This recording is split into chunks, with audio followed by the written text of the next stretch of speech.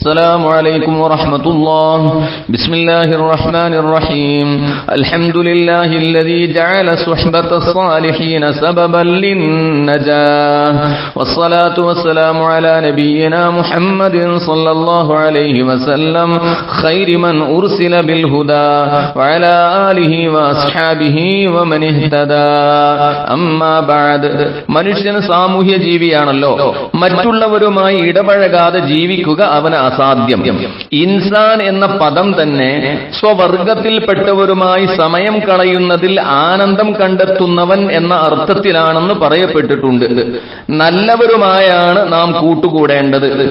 പ്രത്യുൽപാദന ശേഷി കുറഞ്ഞ വൃക്ഷവുമായി കായ്ഫലം കൂടുതലുള്ള ചെടിയുടെ ഭാഗം ബഡ് ചെയ്യുന്നു. പിന്നീട് അതിൽ നിന്ന് നല്ല കായ്ക്കനികൾ മാത്രം പുറപ്പെടുന്നു. എന്നാൽ ഇവിടെ നാം കൂട്ടുകൂടേണ്ടത് ഉടമയെ അറിയുന്നവരുമായിട്ടാണ്. ഉടമയെ അറിയുന്നവരുമായി കൂട്ടുകൂടാൻ ശ്രമിക്കുമ്പോൾ അത് ഇഹപര വിജയത്തിന് കാരണമാവുകയാണ്. നോക്കൂ, ഒരു ഫാക്ടറിയിലെ തൊഴിലാളി അവിടെയുള്ള മറ്റു തൊഴിലാളികളുടെ കൂട്ടത്തിൽ നിന്ന് ഉടമസ്ഥനുമായി ഏറ്റവും അടുപ്പവും ബന്ധവുമുള്ള ആളുമായിട്ടാണ് കൂട്ടുകൂടാൻ ഏറ്റവും ശ്രമിക്കുക. അതാണല്ലോ അയാൾക്ക് നേട്ടമുണ്ടാക്കി കൊടുക്കുന്ന കാര്യം. എന്നാൽ ആകാശമാകുന്ന മേൽക്കൂരയ്ക്ക് കീഴിലുള്ള ഈ നിർമ്മാണശാലയാകുന്ന ഫാക്ടറിയിൽ നിന്ന് ഒരുപാട് ക്വാളിറ്റിയുള്ള ഉൽപ്പന്നങ്ങൾ കഴിഞ്ഞ കാലഘട്ടത്തിൽ ഉൽപ്പാദിപ്പിക്കപ്പെട്ടിട്ടുണ്ട്. അവരുമായി കൂട്ടുകൂടിയവരെല്ലാം ഉടമസ്ഥനുമായി ബന്ധം സ്ഥാപിക്കാൻ സൗഭാഗ്യം കിട്ടിയവരുമാകുന്നു. നാമും ശ്രമിക്കേണ്ടത് അതിനു വേണ്ടിയാണ്. ഈ ഭൂമിയാകുന്ന ഈ ഉൽപാദനശാലയിൽ നിന്ന് ഏറ്റവും മുന്തിയ തരം വ്യക്തികളുമായി ബന്ധപ്പെട്ട് അവരുമായി സൃഷ്ടാവായ ഉടമസ്ഥനിലേക്ക് എത്താനുള്ള വഴികൾ ആരാഞ്ഞ് അന്വേഷിച്ച് കണ്ടെത്തുകയാണ് നാം എല്ലാം ചെയ്യേണ്ടത്. അപ്പോൾ ഒരാൾക്ക് രക്ഷപ്പെടാൻ താല്പര്യമുണ്ടെങ്കിൽ നല്ലവരുമായി കൂട്ടുകൂടുകയാണ് വേണ്ടത് എന്ന് നമുക്ക് മനസ്സിലാക്കാൻ കഴിയും. എന്നാൽ ആ മേഖലയിൽ ചിന്തിക്കുന്ന ആളുകൾക്ക് ഒരുപാട് പ്രതിസന്ധികളെ തരണം ചെയ്യേണ്ടി വരും. നല്ലവരുമായി കൂട്ടുകൂടുമ്പോൾ പരിഹാസങ്ങളുടെ കൂരമ്പുകൾ നമുക്ക് നേരെ വന്നേക്കാം, കളിയാക്കിയേക്കാം, കുറ്റപ്പെടുത്തിയേക്കാം. വലിയൊരു സൂഫിവര്യൻ, വലിയൊരു ഔലിയ, നീയൊക്കെ നന്നായാൽ എത്ര നന്നാകും, ഞാനൊന്ന് കാണട്ടെ എന്നൊക്കെ പറഞ്ഞ് പിശാചിന്റെ സന്തതികൾ നമ്മെ കുറ്റപ്പെടുത്തും. ആ സമയത്ത് നല്ല സഹനവും കടുത്ത ക്ഷമയും നമുക്കുണ്ടാവേണ്ടി വരുമെന്നാണ് സൂറത്തുൽ കഹ്ഫിലെ 28-ാമത്തെ ആയത്ത് നമ്മെ പഠിപ്പിക്കുന്നത്. അള്ളാഹുവിന്റെ റസൂൽ സല്ലല്ലാഹു അലൈഹി വസല്ലമ തങ്ങളോട് സ്വഹാബികളുടെ കൂട്ടത്തിൽ നിന്ന് അള്ളാഹുവിനെ മാത്രം സ്മരിച്ചുകൂടുന്ന പാവപ്പെട്ടവരുടെ കൂടെ മനസ്സിനെ ഉറപ്പിച്ച് ക്ഷമിപ്പിച്ച് നിർത്താനാണ് അള്ളാഹു തആല ആ ആയത്തിലൂടെ കൽപ്പിക്കുന്നത്. വലാ തഅദു ഐനാക അൻഹും തുരീദു സീനത്തൽ ഹയാത്തിദ് ദുനിയാ വലാ തുതി' മൻ അഗ്ഫൽനാ ഖൽബഹു അൻ ذكرنا واتبع هواه وكان امره فرطا. ഒരിക്കലും അവരിൽ നിന്ന് നിങ്ങളുടെ രണ്ട് കണ്ണുകളും വിട്ടുപോകരുത്. അവരിൽ നിന്ന് വിട്ടു മറ്റുള്ളവരിലേക്ക് ആകർഷിച്ചു പോകരുത്. തുരീദു സീനത്തൽ ഹയാത്തിദ് ദുനിയാ, ഭൗതിക ജീവിതത്തിന്റെ പ്രൗഢിയും പത്രാസും കണ്ട് മറ്റുള്ളവരുടെ കയ്യിൽ ദുനിയാവ് ഇഷ്ടം പോലെയുണ്ടാകും. അവരുടെ കൂടെ കൂടിയാൽ നൈമിഷികമായ സുഖങ്ങൾ ധാരാളമായി നമുക്ക് കിട്ടും. അത് കണ്ട് അള്ളാഹുവിന്റെ ഇഷ്ടദാസന്മാരായ സച്ചരിതരിൽ നിന്ന് നിന്റെ ശ്രദ്ധ തിരിഞ്ഞു പോവരുത്. വലാ തുതിഅ മൻ അഗ്ഫൽനാ ഖൽബഹു അൻ ദിക്രിനാ, നമ്മെ സ്മരിക്കുന്നതിനെ തൊട്ട് അവന്റെ ഹൃദയത്തെ നാം അശ്രദ്ധയിലാക്കിയിട്ടുണ്ട്. അത്തരക്കാരൊരിക്കലും അനുസരിച്ചു പോകരുത്. അപ്പോൾ നാം അനുസരിക്കേണ്ടതും വഴിപ്പെടേണ്ടതും നാം കൂട്ടുകൂടാൻ തെരഞ്ഞെടുക്കേണ്ടതും അള്ളാഹുവിന് ദിക്ർ ചൊല്ലുന്ന ദാക്കിരീങ്ങളെയാണെന്ന് ഈ ആയത്ത് വ്യക്തമായി നമ്മെ പഠിപ്പിക്കുന്നുണ്ട്. അപ്പോൾ ആരാണ് കൂട്ടുകാരാവേണ്ടത് എന്ന ചോദ്യത്തിനും ഈ ആയത്ത് നമുക്ക് മറുപടി തരുന്നു.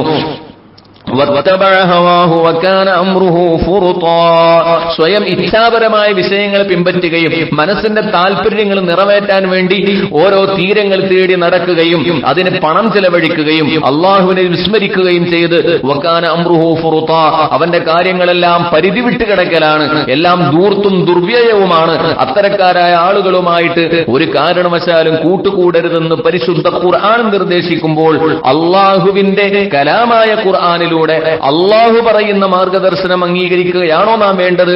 അതെല്ലാം നമ്മുടെ നഫ്സിന്റെ ഉള്ളിൽ നിന്ന് വരുന്ന ഇച്ഛാപരമായ ആഗ്രഹങ്ങളെയും അഭിലാഷങ്ങളെയും സാധിപ്പിച്ചു കൊടുത്ത് വൃത്തികെട്ട ആളുകളുമായിട്ട് കൂട്ടുകൂടാൻ നാം ശ്രമിക്കുകയാണോ വേണ്ടത് എന്ന് ഓരോരുത്തരും തീരുമാനിക്കേണ്ട സമയമാണിത്. അസ്സാഹിബു സാഹിബുൻ എന്നാണ്. സാഹിബ് എന്നാൽ കൂട്ടാളി, സാഹിബ് എന്ന് പറഞ്ഞാൽ സീന് കൊണ്ട് വായിക്കുമ്പോൾ അത് ആകർഷിക്കുന്നവൻ, തന്നിലേക്ക് നയിക്കുന്നവൻ, തന്നിലേക്ക് ശ്രദ്ധ തിരിക്കുന്നവൻ എന്നൊക്കെയാണ് അർത്ഥം. അപ്പോൾ യഥാർത്ഥ സാഹിബ് അവന്റെ കൂട്ടുകാരനെ തന്നിലേക്ക് ആകർഷിക്കും. അത് ഏത് തരത്തിലുള്ള കൂട്ടുകാരാണെങ്കിലും ശരി.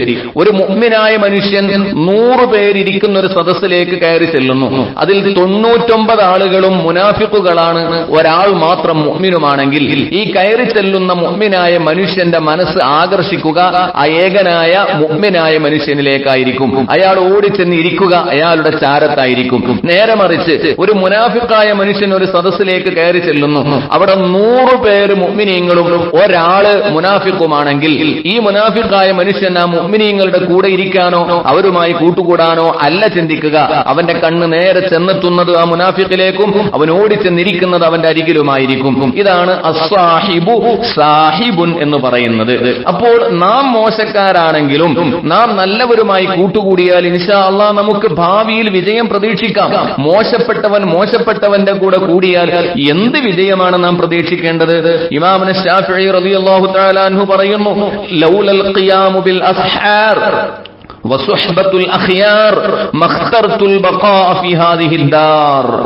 ലൗലൽ ഖിയാമു ബിൽ അസ്ഹാർ, പാതിരാത്രികളിൽ അല്ലാഹുവിന്റെ മുന്നിൽ എഴുന്നേറ്റ് നിന്ന് നിസ്കരിക്കുമ്പോൾ ഉണ്ടാകുന്ന ഒരു മാനസികാനന്ദവും ഒരു സുഖവും അനുഭവിക്കാനുള്ള ഒരു സാഹചര്യം ഈ ഭൂമിയിൽ ഇല്ലായിരുന്നുവെങ്കിൽ, വസുഹ്ബത്തുൽ അഖ്യാർ, സച്ചരിതരായ സൽഗുണ സമ്പന്നരായ ആളുകളുമായി സഹവസിക്കാനുള്ള ഒരു സൗഭാഗ്യം ഈ ഭൂമിയിൽ ലഭ്യമായിരുന്നില്ലെങ്കിൽ, മഖ്തർതുൽ ബഖാഅ ഫീ ഹാദിഹി ദാർ, ഈ ലോകത്ത് ജീവിക്കാൻ ഒരിക്കലും ഞാൻ ഇഷ്ടപ്പെടുമായിരുന്നില്ല. ഈ വീട്ടിലുള്ള ജീവിതത്തെ ഞാൻ ഒരിക്കലും സെലക്ട് ചെയ്യുമായിരുന്നില്ല. ഞാൻ ഇവിടെ ജീവിക്കാൻ താല്പര്യപ്പെടുന്നത് അന്തിപ്പാതിര നേരത്ത് അള്ളാഹുവിന്റെ മുന്നിൽ നിന്നിട്ട് കണ്ണുനീരൊലിപ്പിച്ച് അവന് വഴങ്ങി ആരാധനയിൽ മുഴുകുന്നതിലുള്ള വല്ലാത്തൊരു ആത്മീയ ആനന്ദം അതെനിക്ക് ആസ്വദിക്കാൻ കഴിയുന്നുണ്ടല്ലോ എന്നതും നല്ല ആളുകളുമായി കൂട്ടുകൂടാനും സഹവസിക്കാനും കഴിയുന്നുണ്ടല്ലോ എന്നതുമാണ്. അല്ലാതിരുന്നെങ്കിൽ ഞാൻ ഒരിക്കലും ഇവിടെ ജീവിക്കാൻ താല്പര്യപ്പെടില്ലായിരുന്നു. കണ്ടോ, നഫീസത്തുൽ മിസ്രിയ റളിയല്ലാഹു തആല അൻഹ എന്ന തന്റെ സമകാലീനയായ ഒരു മഹദിയുമായിട്ട് എത്ര ബഹുമാനത്തിലാണ് ഇമാമുന ശാഫിഈ റളിയല്ലാഹു തആല അൻഹു കഴിഞ്ഞിരുന്നത് എന്നാണ്. അവരെക്കാളും സ്ഥാനം കുറഞ്ഞ ആളുകളുമായിട്ട് പോലും അവർ സ്നേഹബന്ധം പുലർത്തിയിരുന്നു. എന്താണ് ഇതിന്റെ മാനദണ്ഡം? അവർ നല്ലവരാവുക എന്നത് മാത്രമായിരുന്നു. ശാഫിഈ ഇമാമിന്റെ അടുത്തൊരു കൂട്ടുകാരൻ ശൈബാനുർ റാഇ എന്ന് പറയുന്ന ഒരു ഫഖീറായ ആട്ടിടയനായിരുന്നു.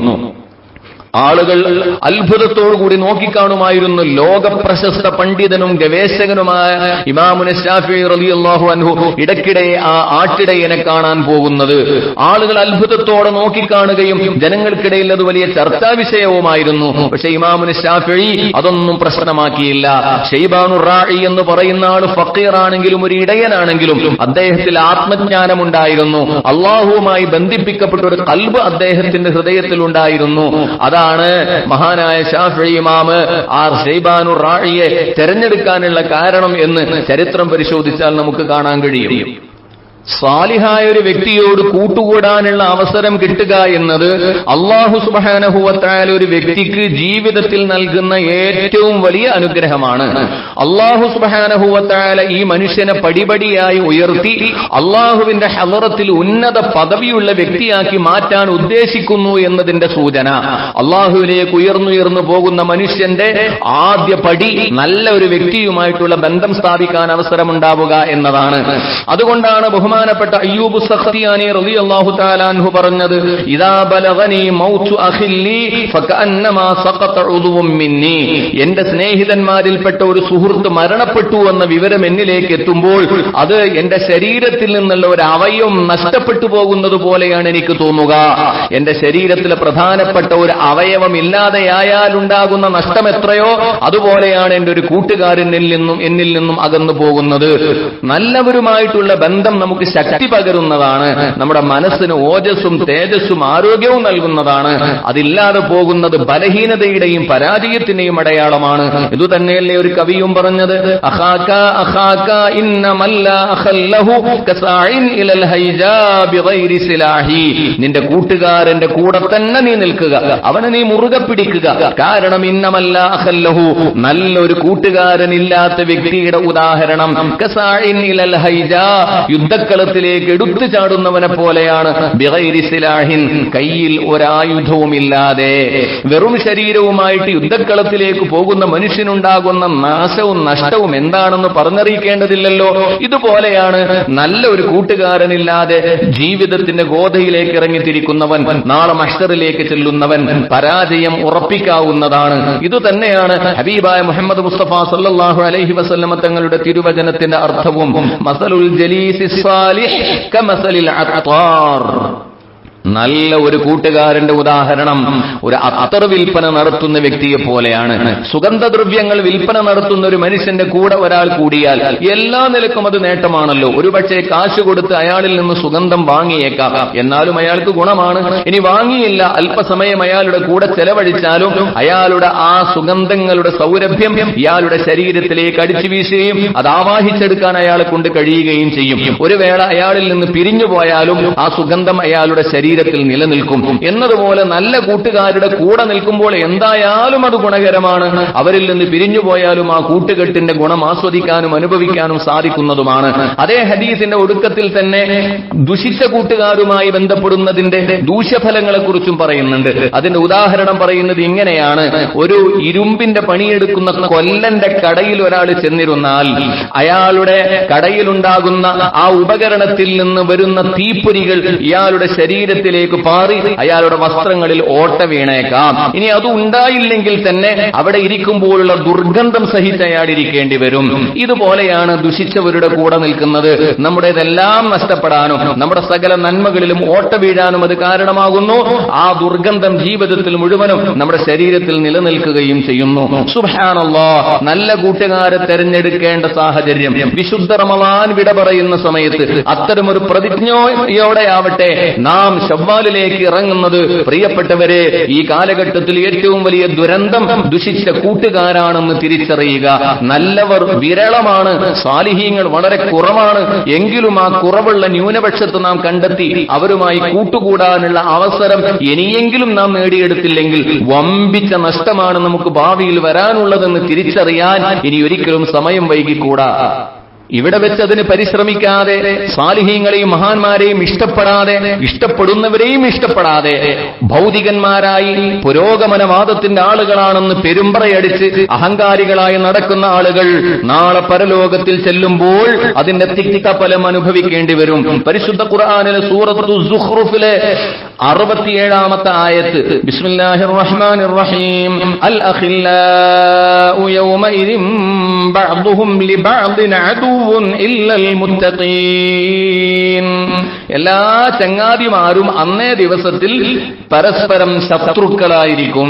കൂട്ടുകാരും ഫ്രണ്ട്സും പരസ്പരം ശത്രുത പ്രകടിപ്പിക്കും. ഇല്ലൽ മുത്തഖീൻ, മുത്തഖീങ്ങളായ സജ്ജനങ്ങൾ ഒഴികെ. അവരവിടെ ചെന്നാലും ആ സ്നേഹബന്ധം ഊട്ടിയുറപ്പിച്ച് അള്ളാഹുവിന്റെ പൊരുത്തത്തിൽ ഒരുമിച്ച് കൂടാനുള്ള അവസരം അവർക്ക് കൊടുക്കും. അല്ലാതിരുന്നാൽ പരസ്പരം പഴിച്ചും കുറ്റപ്പെടുത്തിയും അവിടെ വെച്ച് ശണ്ട കൂടേണ്ട സാഹചര്യമുണ്ടാകും. നരകത്തിൽ ചെന്ന് വീണ് കടുത്ത ശിക്ഷ അനുഭവിക്കേണ്ട ഗതികേടുണ്ടാകും. പരിശുദ്ധ ഖുർആനിൽ അവരുടെ വിലാപത്തെക്കുറിച്ച് പറയുന്നുണ്ട്. സൂറത്തു ശുഅറായിലെ 98, 99, 100 ആയത്തുകളിൽ കാണാം. ഫമാ ലനാ മിൻ ശാഫിഈൻ വലാ സദീഖിൻ ഹമീം ഫലൗ അന്ന ലനാ കറതൻ ഫനകൂന മിനൽ മുഅ്മിനീൻ. നമുക്ക് ശുപാർശ ചെയ്യാൻ ആരുമില്ലല്ലോ, ശഫാഅത്തിന് ആരും കടന്നു വരുന്നില്ലല്ലോ, എന്തുപറ്റി നമുക്ക്? വലാ സദീഖിൻ ഹമീം, ഒരു ഉറ്റ മിത്രത്തെയും ഇവിടെ കാണുന്നില്ലല്ലോ. ധാരാളം കൂട്ടുകാരുണ്ടായിരുന്നു, പക്ഷെ ഒരൊറ്റ ഒന്നിനെയും തിരിയിട്ട് തിരഞ്ഞിട്ട് പോലും കാണാനില്ല. ഒരാളും നമ്മെ ശഫാഅത്ത് ചെയ്ത് രക്ഷപ്പെടുത്താനും കടന്നു വരുന്നില്ല. ഫലൗ അന്ന ലനാ കറ, നമുക്കൊരു മടക്കമുണ്ടായിരുന്നെങ്കിൽ എത്ര നന്നായിരുന്നേനെ. ഫനകൂന മിനൽ മുഅ്മിനീൻ, ആ സമയത്ത് നമുക്ക് മുഅ്മിനീങ്ങളുടെ കൂട്ടത്തിൽപ്പെട്ട് നല്ലവരുടെ കൂടെ കൂടിയിട്ട് നമുക്ക് ഒരു പുതിയ ജീവിതം നയിച്ചുകൊണ്ട് ഇവിടെ വിജയിക്കാൻ കടന്നു വരാമായിരുന്നല്ലോ എന്ന് പരലോകത്തിൽ വെച്ച് വിലപിക്കും. പക്ഷേ അവിടുന്ന് തിരിച്ചു വരാൻ ആർക്കെങ്കിലും അവസരമുണ്ടാകുമോ? തീർന്നില്ല. സൂറത്തുൽ ഫുർഖാനിന്റെ 28-ാമത്തെ ആയത്ത് കൂടി കേൾക്കുക. യാ വൈലതാ ലൈതനി ലം അത്തഖിദ് ഫുലാനൻ ഖലീലാ, ഓ എന്റെ നാശമേ, എന്റെ നഷ്ടമേ, ലൈതനി, ഞാൻ ആയിരുന്നെങ്കിൽ എത്ര നന്നായിരുന്നേനെ. തീരെ ഉപകാരമില്ലാത്തൊരു പദമാണ് ഈ ലൈത്ത എന്ന പദം. അത് വെറുതെ വിലപിക്കാനും വെറുതെ മനസ്സിൽ ആഗ്രഹം വിളിച്ചു പോവാനും ഉപയോഗിക്കാമെന്നല്ലാതെ അതുകൊണ്ട് ഒരു ഗുണവും കിട്ടാൻ പോകുന്നില്ല. ലൈതനീ, എത്ര നന്നായിരുന്നേനെ, ലം അത്തഖിദ് ഫുലാനൻ ഖലീല, ഞാൻ ഇന്നാലിന്റെ വ്യക്തിയെ കൂട്ടാളിയാക്കിയില്ലല്ലോ, എന്റെ നഷ്ടമേ. ഇന്നാലിന്ന വ്യക്തി എന്ന് പറയുമ്പോ ദുനിയാവിൽ നിസ്സാരനായി, നിന്ദ്യനായി, ഫക്കീറായി, പിന്തിരിപ്പനായി, അതല്ലെങ്കിൽ അവരൊക്കെ പിഴച്ചവരാണ് എന്ന് തെറ്റിദ്ധരിച്ച് നമ്മൾ തള്ളിക്കളഞ്ഞ ആൾക്കാരെയാണ് നാളെ മഹ്ശറിലെത്തുമ്പോ ഫുലാൻ എന്ന് പറഞ്ഞിട്ട് ഓർക്കുന്നത്. വിശുദ്ധ ഖുർആനിൽ പേര് പറയുകയല്ലല്ലോ ചെയ്യുക. കാരണം ധാരാളം സാലിഹീങ്ങൾ ഉണ്ടാകുമല്ലോ. ഓരോ വ്യക്തിയുടെയും ഫുലാൻ എന്നാൽ അയാൾ ദുനിയാവിൽ നിന്ന് കളിയാക്കിയ സാലിഹായ മനുഷ്യൻ, അയാൾ തള്ളിപ്പറഞ്ഞ കുറ്റപ്പെടുത്തിയ അള്ളാഹുവിന്റെ ഇഷ്ടദാസൻ. ആ വ്യക്തിയെ ഉദ്ദേശിച്ചുകൊണ്ട് നാളെ മഹ്ശറിൽ വെച്ച് പറയും, ലൈതനീലം അത്തഖിദ് ഫുലാനൻ ഖലീല, ഇന്നാലിന്ന കൂട്ടുകാരനെ ഞാൻ ചങ്ങാതിയാക്കി എടുത്തില്ലല്ലോ, അവന്റെ കൂടെ നിന്നിരുന്നെങ്കിൽ, ആ മഹാന്റെ കൂടെ ഞാൻ ചരിച്ചിരുന്നുവെങ്കിൽ ഇവിടെ എനിക്കും ആ വിശാലമായ സ്വർഗീയ ആരാമത്തിൽ ഉല്ലസിക്കാനുള്ള സൗഭാഗ്യം കിട്ടിയിരുന്നല്ലോ, എന്തു പറ്റിപ്പോയി എനിക്ക് എന്ന് പറഞ്ഞ് അവിടെ വെച്ച് വിലപിക്കും. യാതൊരു ഫലവും ഉണ്ടാകില്ല. ഇല്ല സഹോദരന്മാരെ, നമ്മുടെ അവസരം നഷ്ടപ്പെട്ടിട്ടില്ല. വീണ്ടും വിചാരത്തിന് ഇനിയും സമയമുണ്ട്. ചിന്തിക്കുക. അള്ളാഹുവിന്റെ മാർഗത്തിൽ ചലിച്ച് പരലോകത്തിൽ വിജയം കൈവരിക്കാൻ ആഗ്രഹമുണ്ടെങ്കിൽ അതിന് ഒരേ ഒരു മാർഗമുള്ളൂ, അള്ളാഹുവിന്റെ ഇഷ്ടദാസന്മാരെ സ്നേഹിക്കുകയും അവരുടെ കൂടെ കൂടുകയും ചെയ്യുക. അള്ളാഹു നമുക്കതിന് തൗഫീഖ് നൽകട്ടെ. സാലിഹീങ്ങളായ കൂട്ടുകാരെ കണ്ടെത്തിയ ആളുകൾക്ക് അള്ളാഹു അത് നഷ്ടപ്പെടാതെ നിലനിർത്തി തരട്ടെ. ആമീൻ എന്നും പ്രാർത്ഥിച്ച് അവസാനിപ്പിക്കട്ടെ. അസ്സലാമു അലൈക്കും വറഹ്മത്തുള്ളാഹി.